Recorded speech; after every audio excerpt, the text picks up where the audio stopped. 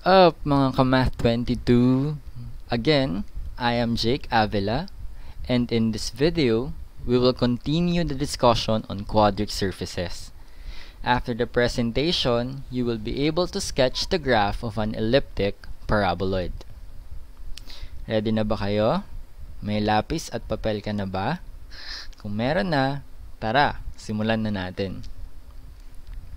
In this exercise, we want to sketch the portion above the xy plane of the elliptic paraboloid with equation 2z equals 16 minus 4x squared minus y squared.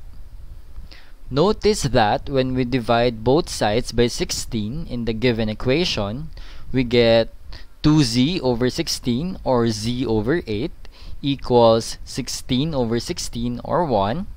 And then negative 4x squared over 16 or negative x squared over 4 and negative y squared over 16.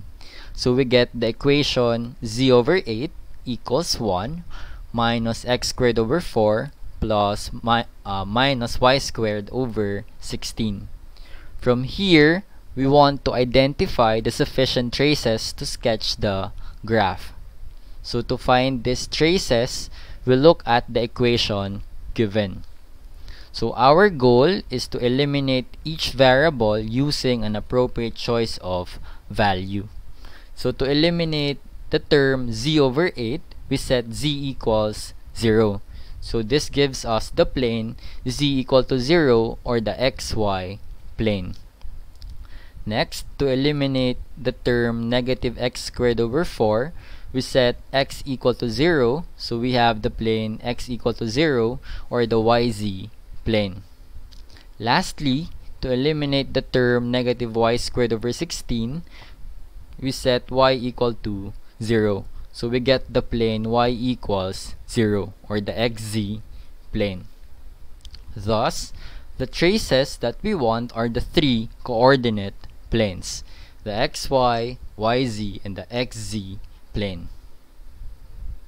Again, we start with the traces that are ellipses. So in this case, we start with the trace on the xy plane.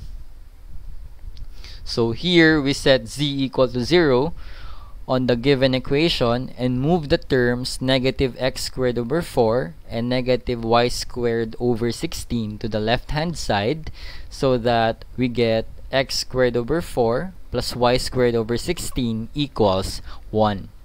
So this is an ellipse with center at the origin. Looking at the denominators, since 16 is greater than 4, the vertices correspond to a shift on the y variable. So we get 0, 0 plus minus square root of 16, 0, or the points 0 plus minus 4, 0.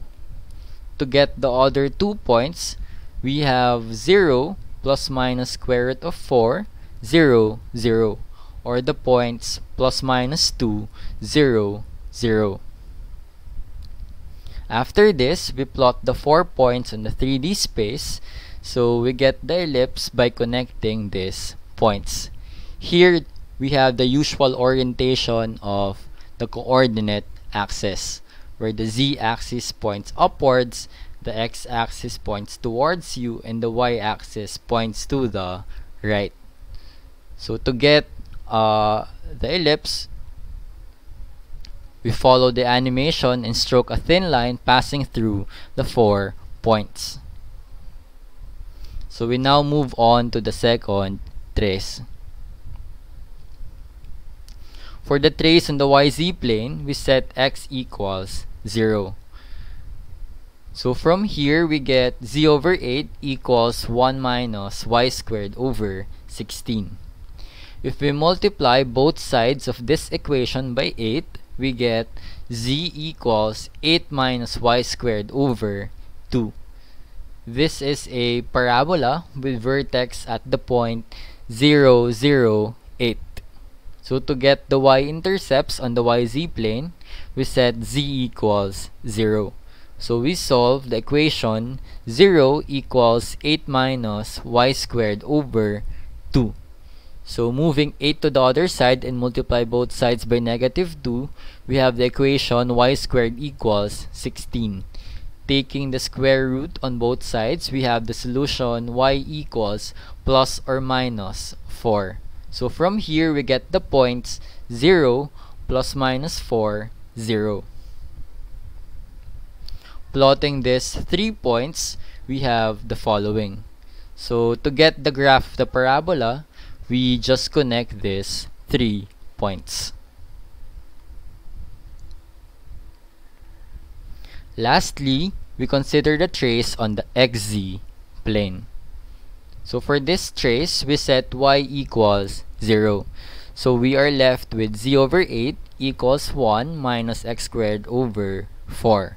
Again, multiplying both sides by 8, we get z equals 8 minus 2x squared. So this trace is a parabola with vertex at the point 0, 0, 8. And the x-intercepts are the solutions to the equation 0 equals 8 minus 2x squared. When we move 8 to the other side and divide both sides by -2, we get x squared equals 4. Taking the square root on both sides, we have x equals plus or minus 2. Hence, we have the points plus minus 2, 0, 0. Plotting these 3 points on the 3D space, we have the following. Again, here the previous traces are already drawn. So to get the last trace, we connect these 3 points. So we get the parabola.